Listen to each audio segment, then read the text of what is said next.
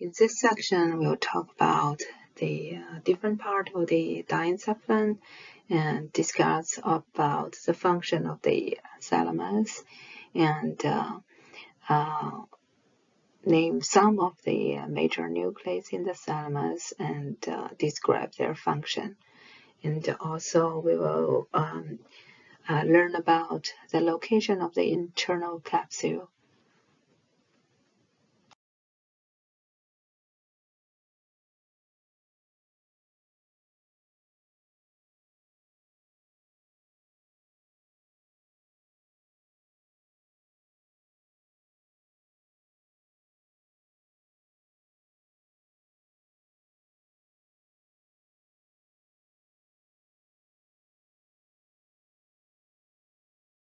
Now it comes to the hypothalamus. Hypo means below.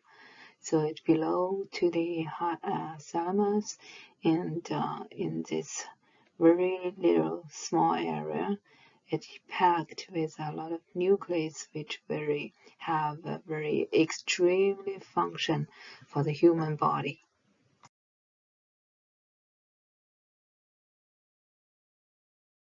So here, this picture shows you the location of the hypothalamus, and you can see the green area is the hypothalamus.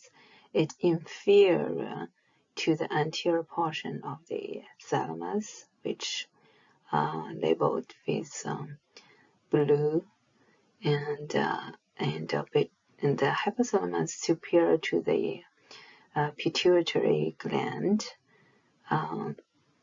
and anterior to the midbrain. And you can see the midbrain is in the left side of this picture, and it located posterior to the optic chiasm. So this small area is the hypothalamus, and the major feature include the hypothalamic nuclei, the mammillary bodies, the infundibular stalk.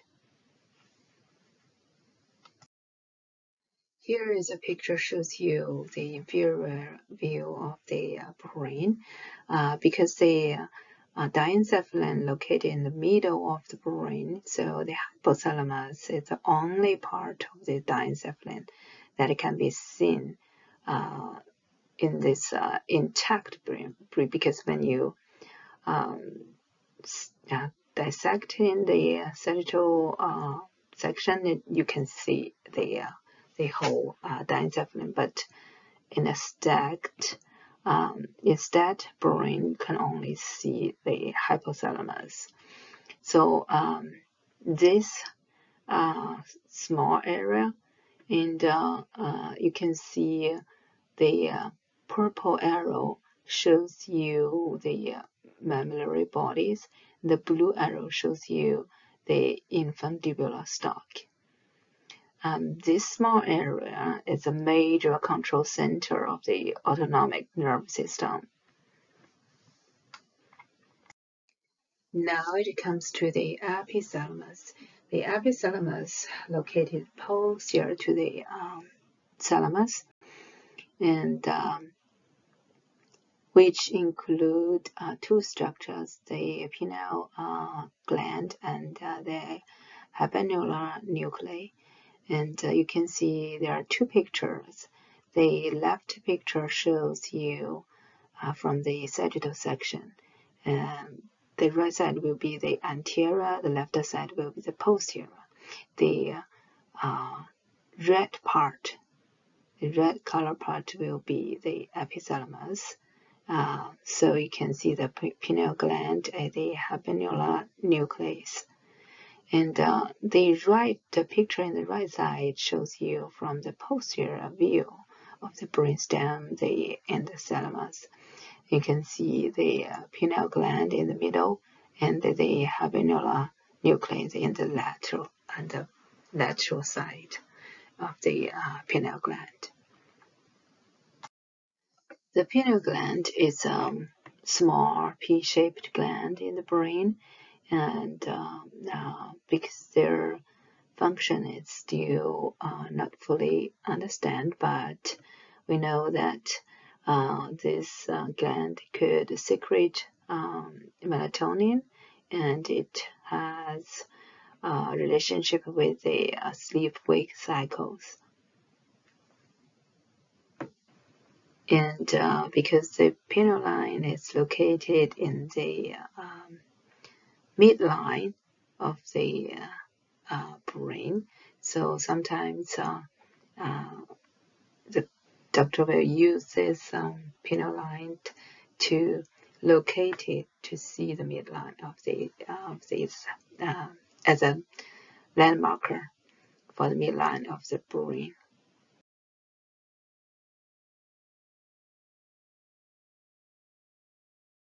The habenular nuclei was thought, the researchers think, it play a role in like reward value to the stimuli. So it can also like explain as how much a person will enjoy a stimulus. So lack of the activity of this nuclei may play a role in depression. The subthalamus we cannot see in the sagittal section. So here is two coronal section of the brain. You can see the subthalamus located inferior to the thalamus and lateral to the hypothalamus, and medial to the midbrain cerebral peduncles. So this part actually is an extension of the midbrain tegmentum. Remember, we talked about the brainstem. The posterior part is a tegmentum. So part of this neural circuit that helps control the movement.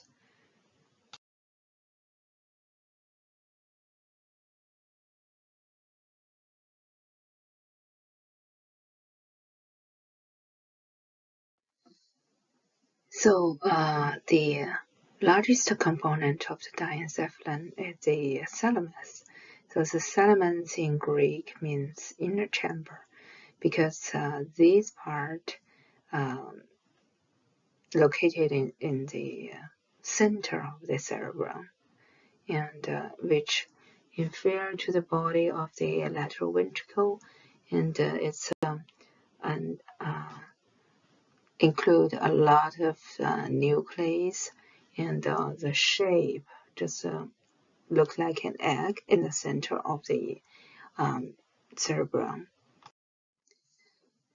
The thalamus actually were composed by a lot of nuclei, and this nucleus can anatomically categorize in groups, which include the medial group, and the lateral group, and the anterior group, which are shows in the picture in the bottom. So these three major groups are separated by a Y-shaped white matter structures. We call this internal medullary lamina. So the researchers think that the anterior region, which is the red part, deal with with memory. The medial part, the blue part, will deal with the emotion. The lateral region, which subdivide into different groups, this deal with the sensory and motor functions. So this form gives you a summary about the lateral region, lateral group of the thalamus.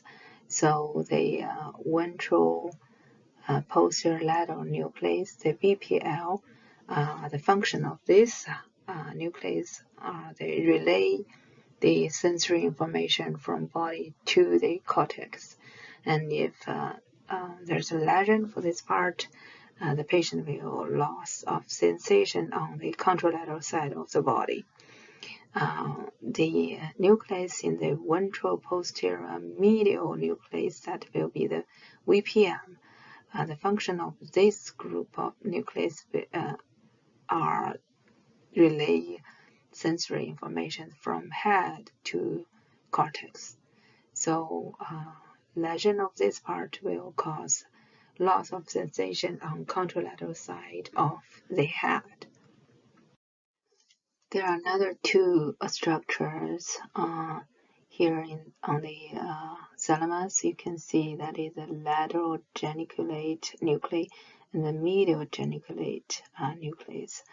These nuclei are associated with visual and auditory informations, and we will talk about it in the latter part.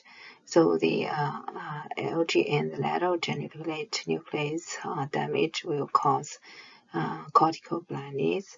The medial geniculate nucleus damage will cause the cortical deafness. So the function of the thalamus is just like a switchboard for the brain. There are all the input, which include the sensation, motor, emotion, memory, arousal, and attentions to the cerebrum. First synapse on the neurons in the thalamus. And the neurons in the thalamus give or project axons to all area of the cerebral cortex, and also the some of these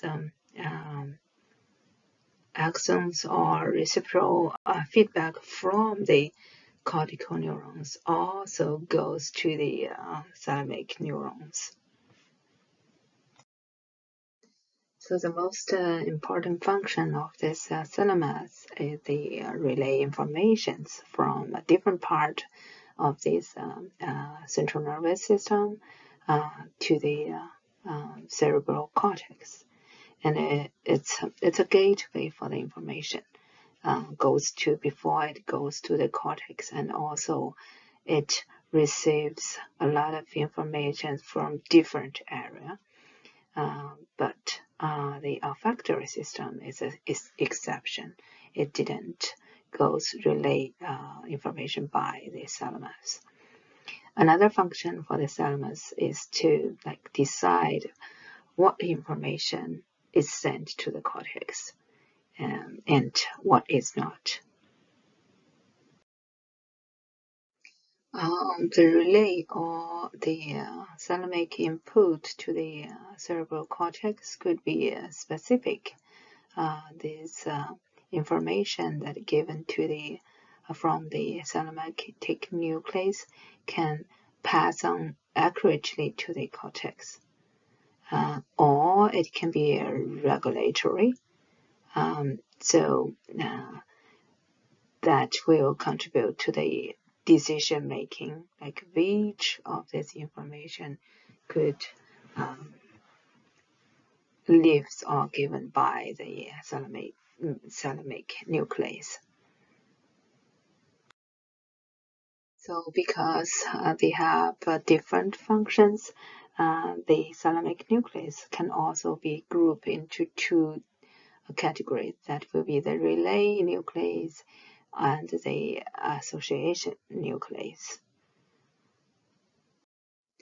The blood supply of the thalamus, most from the posterior cerebral artery and posterior communicating artery.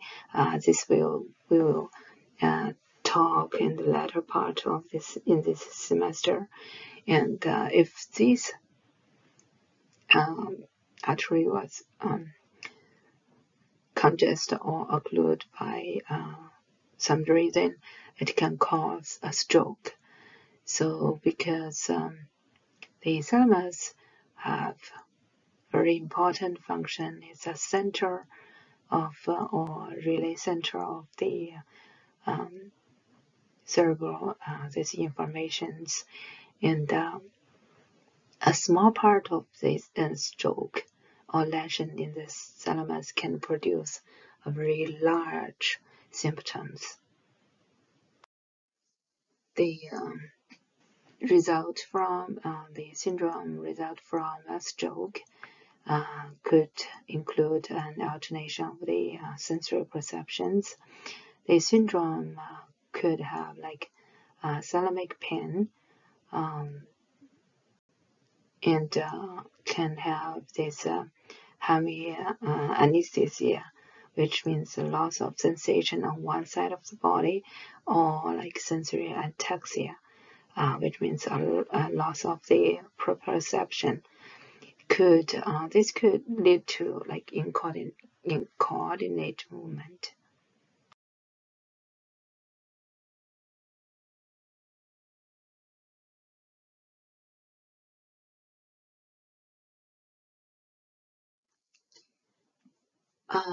Now let's talk about the internal capsule. The internal capsule actually is a compact bundle of the nerve fibers. It's the axons of the neural cells. So it's a white matter in the central nervous system. This internal capsule connects the cortex and the subcortical structures. So, for example, you have that you have fibers connect with the thalamus to the cortex, and you have the cortex to the thalamus, and then the cortex to the brainstem or the spinal cord. They all pass through this internal capsule. So from this picture on the left side, which shows you a slide, a cross section of the brain, and you can see the different presental gyrus, and there are a lot of nerve fibers come from the cerebral cortex and passing down or passing up. These nerve fibers, when they're passing through the thalamus and the basal ganglia, and it forms a V shape. If you see the right side, that is a cross section or horizontal section of the brain, and you can see the dark part in the middle side is the thalamus, and the lateral side you see the basal ganglion. Between this the caudate nuclei and the thalamus and the lentiform nucleus, and it have a V shape which open to the lateral side. This V shape is the location of the internal capsule. So this picture shows you the V shape structure I just talked about. This internal capsule include different part. You have this anterior limb and posterior limb and the genu.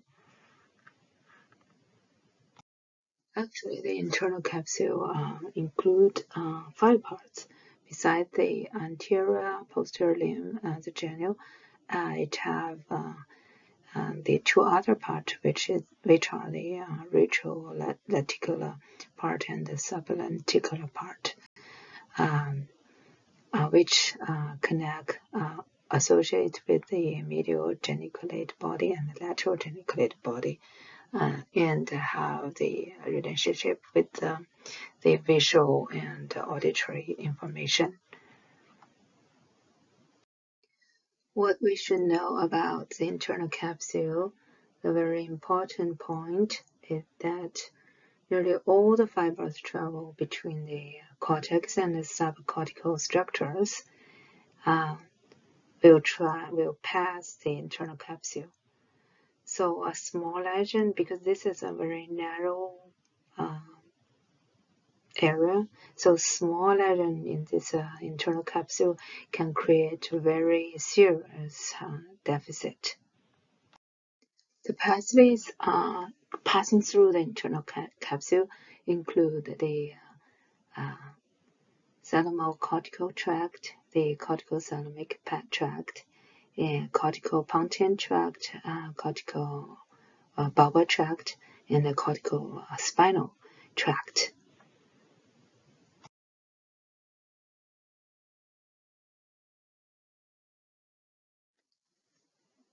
So there is a term you should know is a corona radiata. So the internal capsule, when they pass through the after they pass through the internal capsule, it forms a fine shaped structure. It's just superior to the internal capsule. So again, a small infect in the internal capsule can cause very major consequence.